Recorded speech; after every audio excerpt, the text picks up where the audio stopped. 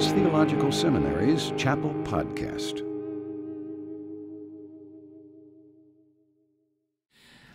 Our speaker today, if you were not here yesterday, is Dr. Jim Samra. He's a graduate of Dallas Seminary.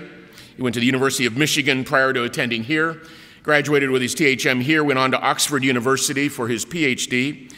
His main responsibility as the senior pastor, as he has been for these last 7 years, is to lead others in the worship of our God. He is married to his wife, Lisa, and Lisa is the daughter of Dr. John and Karen Grasmick, who for many years taught and served in administration here at DTS. And I had them stand yesterday, but I didn't have Lisa stand. So Lisa, would you stand and let us recognize you today? Thank you.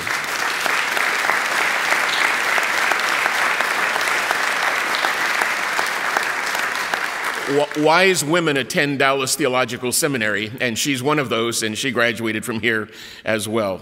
So ladies, you can, she made it, you can make it. It's good. Jim recently wrote a book, God Told Me Who to Marry, Where to Work, and What Car to Buy, and I'm pretty sure I'm not crazy. His series this week is really engaging God. Would you join me in welcoming Dr. Jim Samra back to our platform this morning?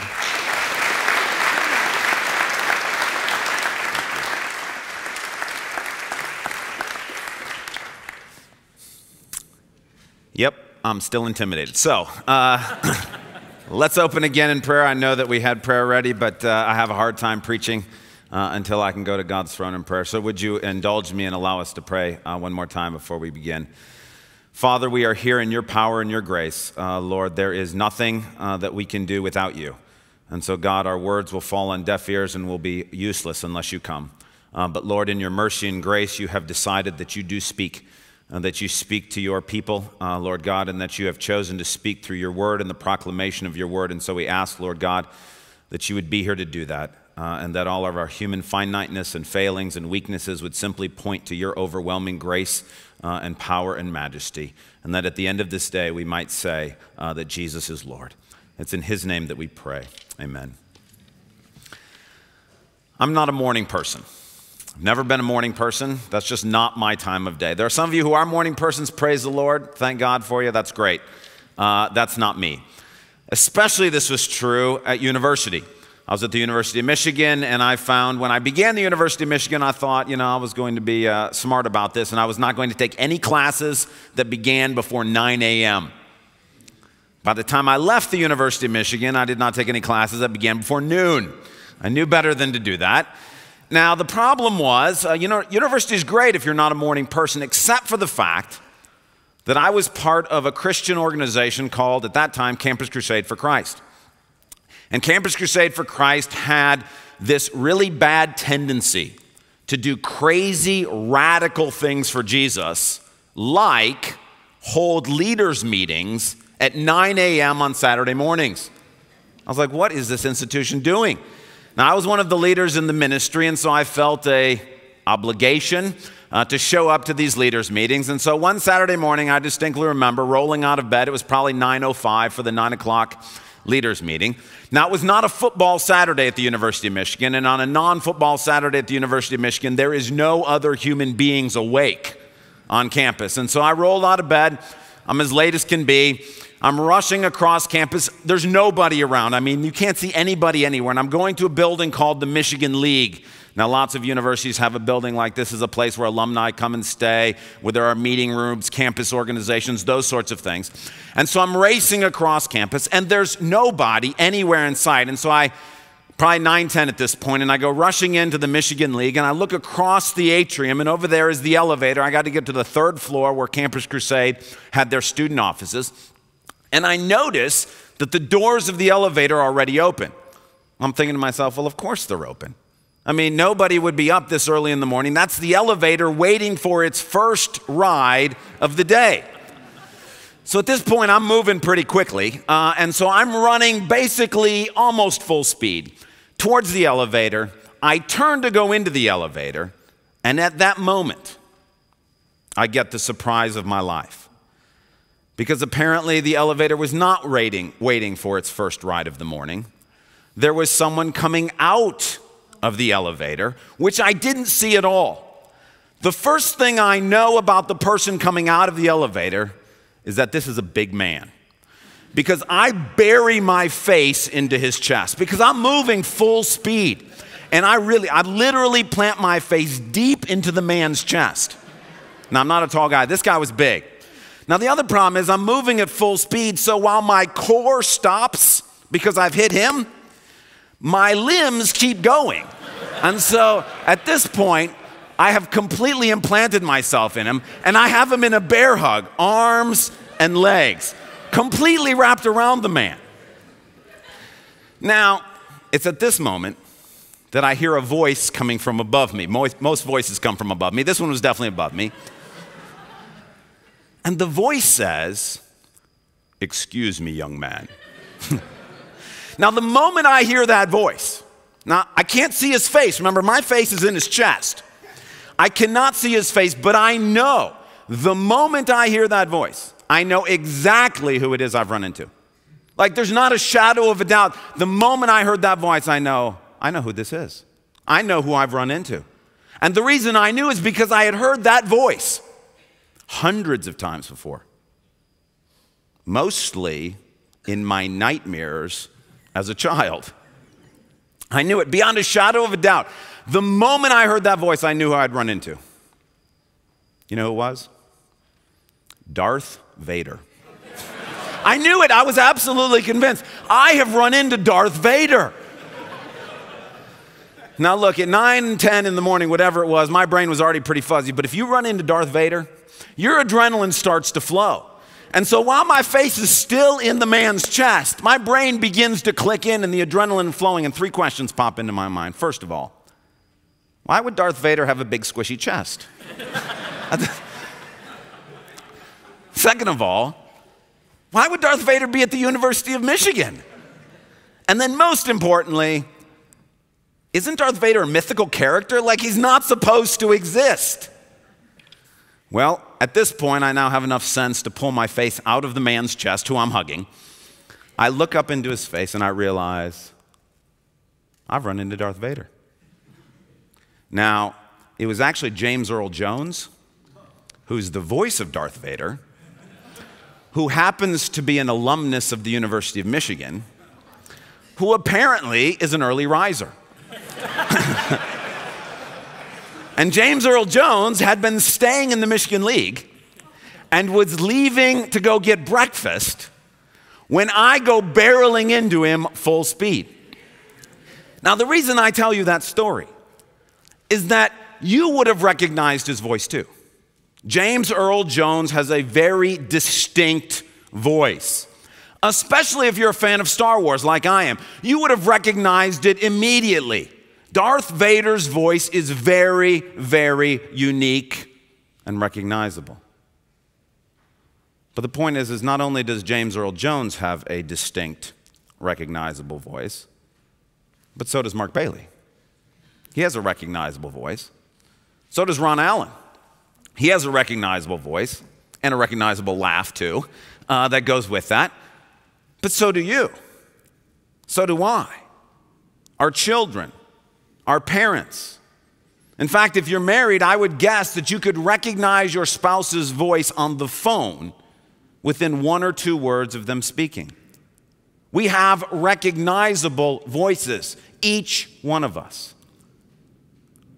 But so does Jesus. And this morning I want to think together about Jesus's recognizable voice. So if you have your Bible, would you turn to the book of John, chapter 10. John chapter 10.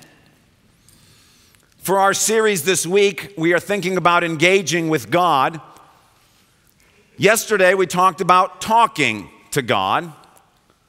This morning, we want to think about listening to God, recognizing and listening to God's voice. And we want to look at what I think is one of the most important passages in the Scriptures that talks to us about God's voice.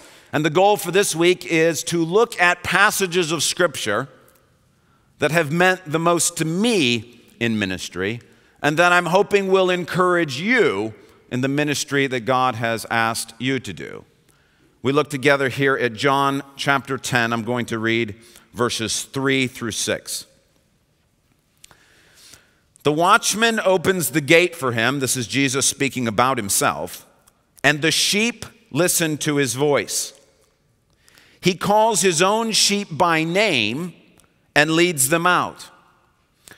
When he has brought out all his own, he goes on ahead of them, and his sheep follow him because they know his voice. But they will never follow a stranger. In fact, they will run away from him because they do not recognize a stranger's voice. Jesus used this figure of speech, but they did not understand what he was telling them.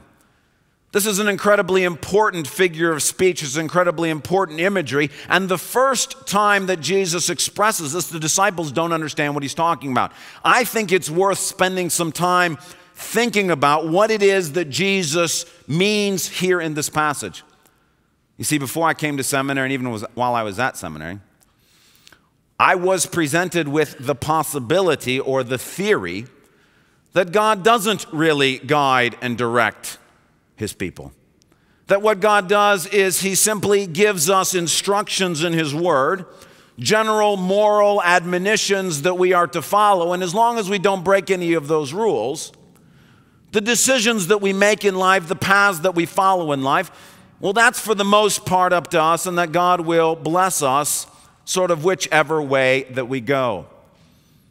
As I have journeyed in ministry, this passage has become important to me, as I have begun to realize that Jesus does have a distinct, recognizable voice, and that he uses that voice to guide and direct us as Christians.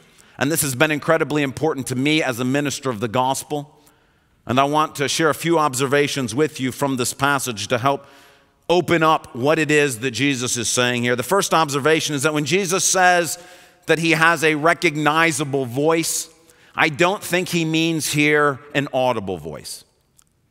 Jesus does have an audible voice. Jesus' audible voice is recognizable. It's distinguishable. When we will hear it, we will know it's his voice, but I don't think that's what he has in mind here. After all, in verse 6, it says he's using a figure of speech. And just like in Psalm 19, where it talks about the heavens declare the glory of the Lord, there is no language in which their voice is not heard. That's not a literal usage of the word voice. The heavens don't have a literal voice. What it means is God's creation communicates something about God, and when the creation communicates it, you recognize it as being communication. So it is with Jesus, that when we talk about Jesus' recognizable voice, we're talking about a pattern of communication that can be identified as being from Jesus.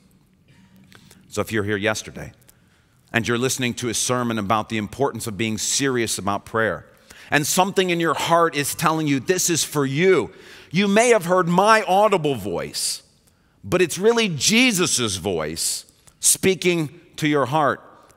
If you end up having some situation where you have to change out of one class into another because of scheduling conflict, and it turns out that you're sitting next to a woman in class who's already gone through breast cancer and you have just been diagnosed with that same thing yourself, you can see those circumstances as Jesus communicating comfort and grace to you. There was no audible voice, but it's no accident that you're now sitting next to that woman, that this is God speaking to you, using his distinct, recognizable voice. If you're in prayer this morning, asking the Lord, am I supposed to quit my job? I'm trying to go to school and I'm trying to work and I'm dying doing both of these things. Am I supposed to do less hours at work? And while you're praying, you feel in your soul, no, keep going, I'm with you. That's Jesus' voice. It's not an audible voice, but it's still a distinct pattern of communication that can be recognized as having its source in Jesus. When I was a student here, Dr. John Hanna encouraged me to read a little pamphlet called Empty Racks and How to Fill Them. It's a story about the founding of Dallas Theological Seminary. And in there, Louis Sperry Chafer, who's the founder of our school, tells about an important day, a day in which he was still trying to make a decision about whether this school should be located here in in the city of Dallas, and it was a very difficult day that he was going through. Let me share with you what Dr. Chafer said. He says in that little booklet, "At 4 o'clock on a never-to-be-forgotten morning, I wakened with a sense of deep foreboding with regard to the agreement reached in Dallas. It seemed as if an unbearable burden had been thrust upon me. Failure, probable if not certain, was the only thing I could see. And the forebodings the power of darkness could devise, and all the forebodings the power of darkness could devise, came rolling like billows over me. In a great agony of spirit, I cried to God, saying that I could not go through the day without some definite indication of His will in the matter. If such an indication were not given, I should have to cable to Dallas, requesting them to discontinue the whole project. It was a Gideon's fleece, and just as clearly and quickly, the answer came." Dr. Chafer goes on to tell that very morning, it was 4 a.m. when he began to pray.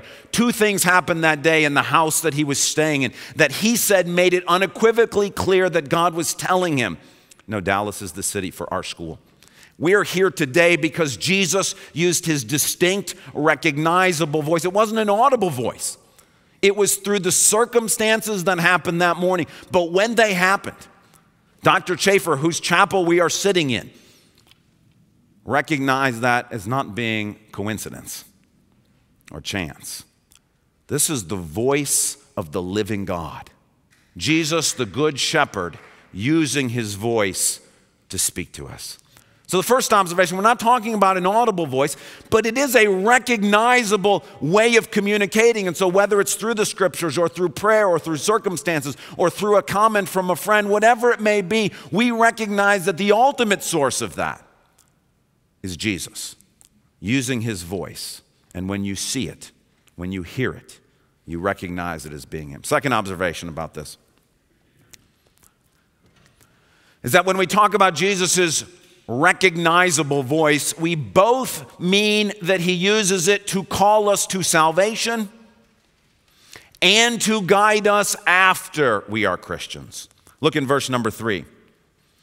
"The watchman opens the gate for him, and the sheep listen to his voice. He calls his own sheep by name and leads them out." That's referring to the moment of salvation. That if you're a Christian here this morning, you have heard Jesus' voice at least once in your life. It was the moment He called you to salvation. Nobody comes to salvation unless Christ calls us. And every single one of us who are believers in Jesus have heard His voice. Again, most likely it was not an audible voice, but there was something burning in your heart. There was something when the Scriptures were read to you. There was something as the friend shared the gospel with you. There was something as you sat in that church. There was something where you felt and I felt, I'm being called to this. That's Jesus calling us by name. He uses His voice to bring us into the kingdom. But that's not the only thing He uses His voice for. Look at what verse 4 says. "When He has brought out all His own," meaning after He's used His voice to call us to salvation, notice what He does. "He goes on ahead of them, and His sheep follow Him because they know His voice." We recognize His voice when He calls us to salvation. But as our Good Shepherd, Jesus continues to go in front of us and lead us and guide us. And so what this passage is talking about is not just Jesus calling us to salvation. He's talking about Jesus leading us to a ministry opportunity, to a spouse, providing words of comfort in the midst of a difficult situation, helping us to find a dissertation topic or a research topic. These kinds of things, leading and guiding us through life. After all, that's the imagery of shepherd. One of the things that shepherds do is they find lost sheep. And thank God for that, right?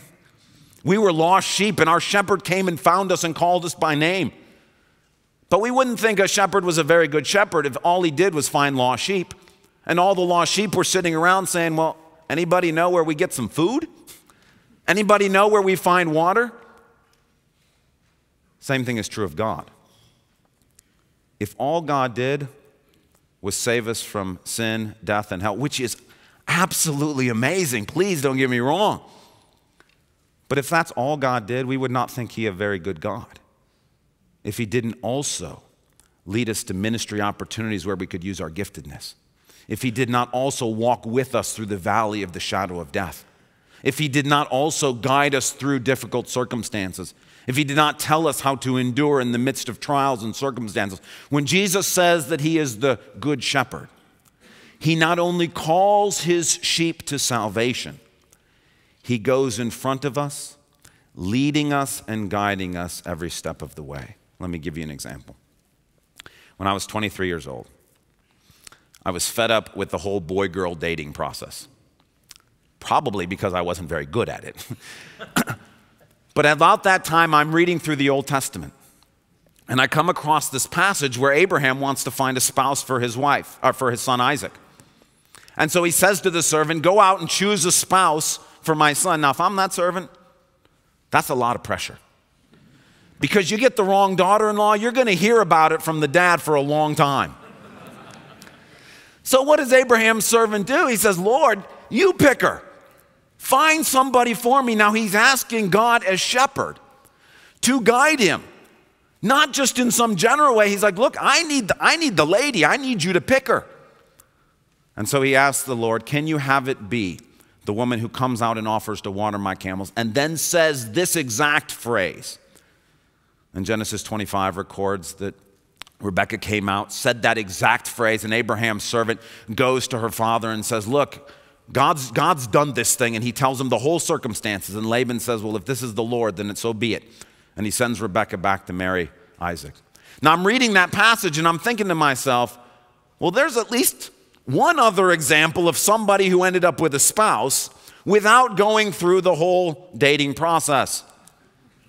But at that point, a little voice in my head said, well, of course God picked a spouse for Isaac.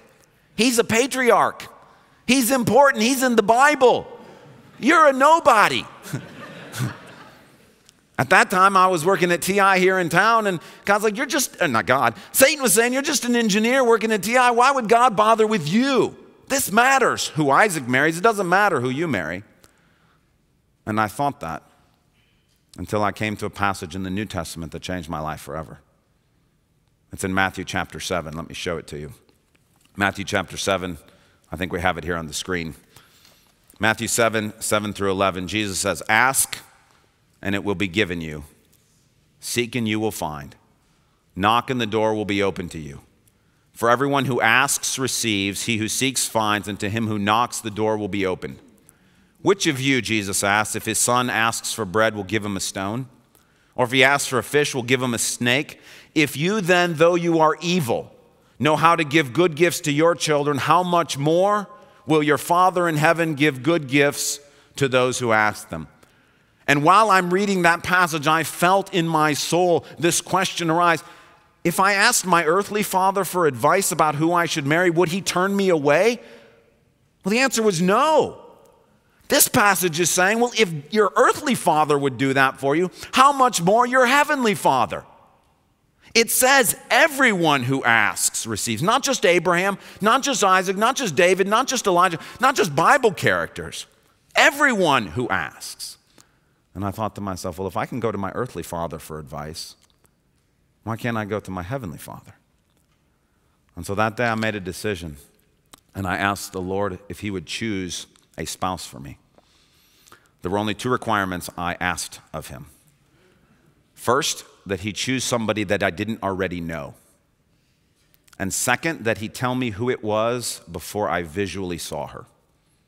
Because as a guy, I had enough experience with my eyes to realize they were not good decision makers. And so I asked the Lord if he would do those two things. And when I was 23 years old, sitting in Lamb Auditorium, a girl was mentioned. I didn't know what her name was. I had obviously never seen her. She was mentioned in class, and something in my heart said, that's who I've chosen for you to marry. Now, it was a subjective, I grant you that. But from that moment on, the next day, that thought kept coming back. For 6 months, it kept coming back until I finally met her. The first time I talked to her on the phone. And in that phone conversation, I felt additional confirmation. Over the next 10 months, as we hung out together here at Dallas Seminary, I felt additional confirmation. Until finally God told me, this is who I want you to marry. And Lisa and I got engaged. A year later, we got married, and she's sitting right down here in front of me. A trophy and a testament to God's willingness to guide. That's what Jesus is talking about in John 10.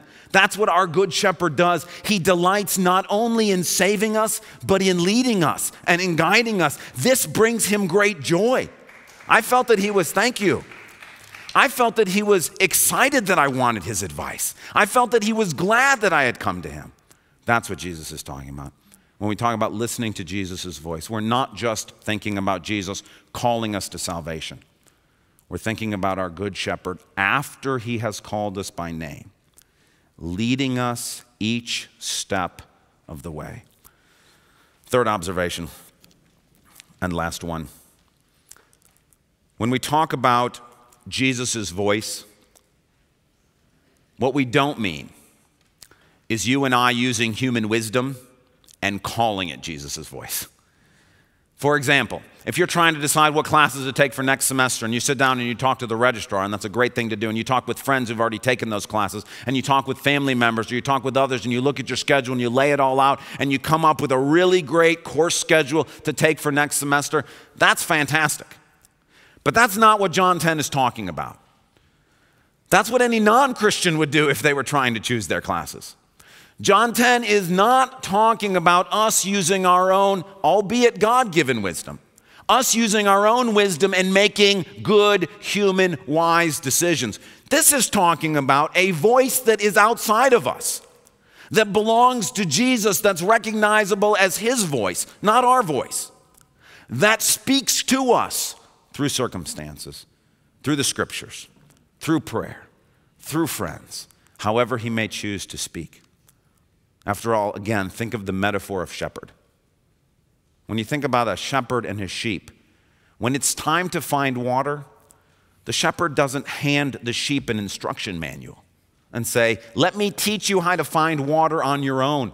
And when the sheep gets there, they rejoice that their shepherd taught them how to get there. No, what the metaphor means is the sheep doesn't know how to get there on its own. The shepherd goes in front and uses his voice to speak to the sheep. Not the sheep's own sheep smarts, but Jesus' voice. Lisa and I have friends. Their names are Drew and Erica. About 6 years ago, Drew and Erica are part of our church. They grew up in a nominal Christian environment. They're genuinely Christians, but not much more than that. West Michigan, just like in Dallas, we got a lot of that. A lot of people who sort of going through the motions. That was great, but at some point, God called them to be part of the church that we're part of. And they got involved in the church, and they began to get engaged in the church. And they had been living sort of the American dream. Drew was working as an executive at a local company in Grand Rapids. Erica was a nurse. They had, at that point, 2 beautiful children. They had just built their dream home. Everything was going according to plan. But God sort of pulled them into the church. And as they got involved in church and really began to engage with God and meet with God in a new way, they felt the prompting actually separately and then together that God was telling them to sell their dream home, their brand new dream home, and move closer to the church because they were too far away to really be engaged. Now, in Michigan, we've had a terrible economic crisis for the last 4 or 5 years. It was in the middle of this, and in the middle of that, it was a big housing crisis. To sell a brand new dream home that you had built yourself in the middle of a housing crisis, that makes no sense to anybody. But they felt like God was telling them to do it. So they put their house up for sale. In 2 weeks, the house sold. They moved into a smaller home, much closer to the church, and got engaged in the church. Well, a couple of years go by. And again, they grew up in Christian schools, Christian environment, whole thing. And so what they had done is put their children into Christian schools, and that was great. But at some point, both of them started to feel this pull that we need to take our kids out of Christian schools and put them into the public schools. Their family thought they were crazy. Everybody in their family had been to Christian schools. They didn't know any different than doing this. But they felt like this was from the Lord. They didn't understand why or what he was doing, but they felt like the Lord was calling them to do that. And so they took their kids out of Christian schools and they put them into public schools. Kids struggled in public schools, but they felt like this was from the Lord. Last year, probably 15 months ago, Drew and Erica invited us to dinner. And they said, you're not going to believe what we think God's telling us to do now. We're like, what? We think he wants us to move to Africa. God was calling them to Zambia in Africa to go for 2 years to work at a school that was just getting started over there. They had never been to Africa. They didn't know anything about Africa. But God was calling them there, and so 3 months ago, Drew quit his job. Erica quit her job. They packed up their 3 beautiful little kids, got on a plane, and moved to Zambia, Africa. And they're there right now. If Drew and Erica were here this morning, they would not tell you that they ended up in Africa by sitting down with a sheet of paper and listing the pros and cons. They would not have sold their house, put their kids in public schools, done all of this because it was the wise thing to do. Nobody thought it was the wise thing to do. They didn't use human wisdom. If human wisdom is the only thing that ever guides us and directs us, nobody's ever going to sell all their possessions and follow Christ. That's not the wise thing to do. But it might be the thing God's calling you to do. And in their case, it was the voice of their shepherd leading them and guiding them. And now today in Africa, they would say, we had no idea that selling our house, putting our kids in public schools, and ending up in Africa was all part of a master plan. But what they will say is they felt like God led them each step of the way. He didn't reveal what the whole path was going to look like, but they would say right now, even though it's a very, very difficult point for them, that they are beside still waters. They're in green pastures. And that the way they got there was not figuring it out on their own, but listening to the distinct, recognizable voice of our shepherd, leading them and guiding them every step of the way. I'm a pastor. Pastor is just another word for shepherd. People come to me all the time. They want guidance. They want help. They want concrete, specific help with what to do in life. They're confused. What they're not looking for from me is just sort of general platitudes or an instruction manual or something just to tell them, go ahead and do whatever you feel like doing. These are sheep that are lost, that need direction and guidance. And I think to myself, how in the world could I possibly guide these people unless I'm being guided at the same time? Unless the good shepherd is leading me, how am I going to lead them? And one of the most important things I've discovered about ministry, it's impossible to be a shepherd unless Jesus is shepherding you. And part of what it means for Jesus to be our good shepherd is that he has a recognizable voice that he uses. That he'll tell us, if we're willing to listen, what to preach on. He'll tell us how to approach a counseling situation. He'll tell us what to do in a staffing situation. He'll tell us what to do when a friend comes to us in desperate need. He'll instruct us and guide us in ways that we're supposed to go. He'll lead us in educational paths. All of these things, this is what Jesus does. And if I could communicate anything to you, yesterday I wanted you to understand that when you go to God in prayer, amazing things happen. Today, what I want you to know is that if you'll listen, he will lead you each and every step of the way, not in some sort of general kind of way, but as a shepherd leads his sheep, using his distinct, recognizable voice to guide us. This is why I love that old hymn. All the way my Savior leads me. He takes me down each path. And the end of that song says, and when I reach heaven's journey, my song for ages will be, my Savior led me all the way. That's what John 10's talking about. That's what God wants to do for each and every person in this room, to be our good shepherd, leading us and guiding us through the days of life. Let's pray together. Jesus, we thank you that you are a God who speaks. How miserable would we be, Lord, if you were silent? Lord, we can look back over our lives and see in what seem to be just chance circumstances or a passing word from a friend or a seemingly random sermon. We can look back and see, no, that was you leading us and guiding us. Lord, none of us would be here if you hadn't led us to this place. Jesus, you deserve all of the glory. We didn't figure this out. I'm not standing here because I figured something out, because I thought of something, because I planned this all out. Lord, our lives are a tapestry to your credit. They pronounce a shepherd that is good and wise and constantly guiding and leading his people. And Lord, I pray for each person that's in this room Jesus, that your voice would be distinguishable and recognizable, that they might hear your voice echoing in their hearts and minds. And Lord, that each one of us, when we reach the end of our days, would have that same testimony, that you led us all the way. We praise you. We thank you. Thank you for being the most amazing shepherd possible. We love you, Lord. Amen.